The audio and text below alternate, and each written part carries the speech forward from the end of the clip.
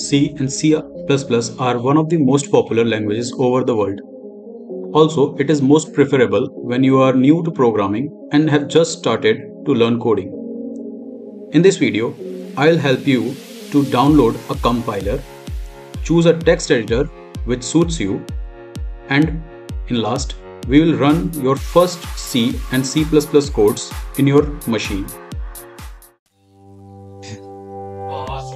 So, in order to download MinGW, open your favorite browser and search for MinGW download, or you can directly find the direct link to download the exe file in the given description.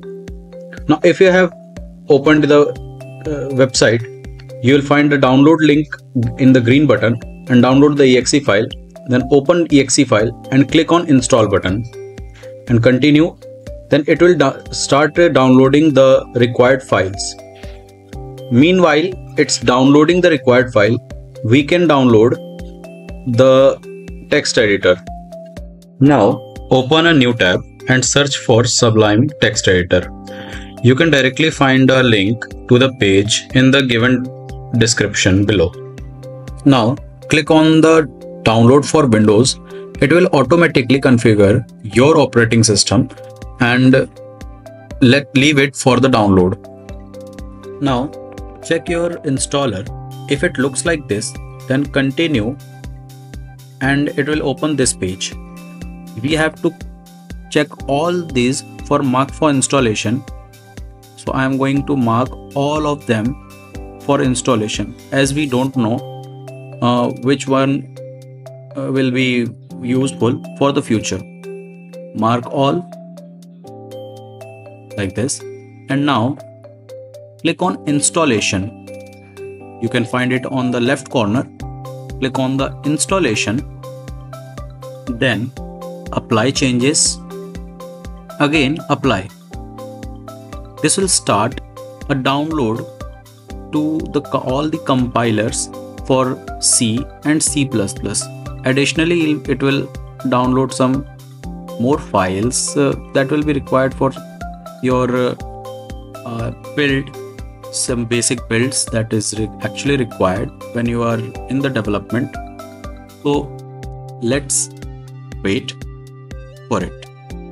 The download speed is completely based on your internet connection. I have fast forwarded the video speed.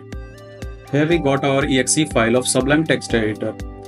By the way, if you really want me to explain how Sublime Text Editor is more suitable for students than VS Studio Code, then comment down and I will explain in detail how it is more suitable for students and how it is useful for competitive programming also. Without changing any settings, just install the Sublime Text Editor and wait for the installation. At this point of time, we have successfully installed our text editor and now we are waiting for installation of our compilers. So let's have a break.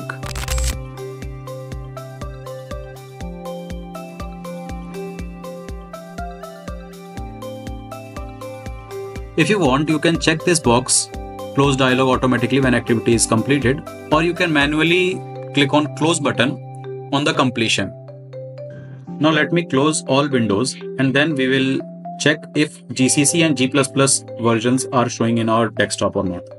Now open your file explorer and navigate to your OS. Then find MinGW folder and open bin in this folder. Now click on the path and copy this path. Now search for environment variables and click on the path of user variable. Edit it and now click on new.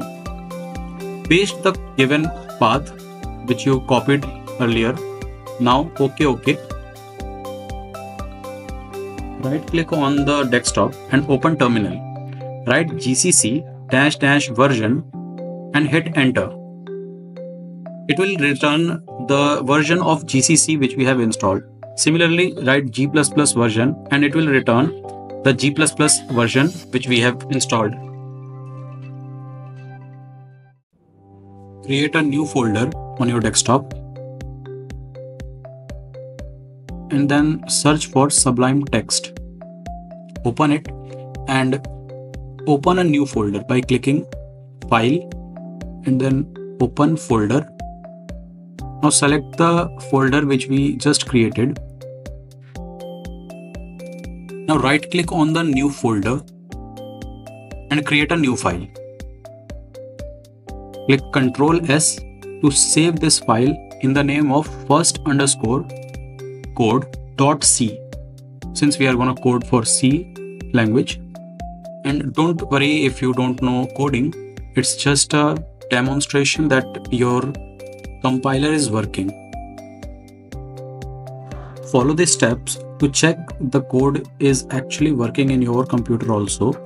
I have already given the code in the description box. Copy it and try to run the same program as I do.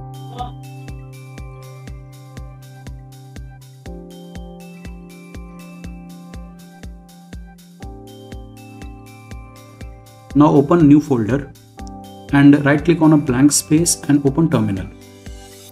Write down these following commands in your terminal. First command will show the directory, and the second command will compile your program and create a exe file. The third command will run the program. So in my case, the program is perfectly running and it's executed successfully.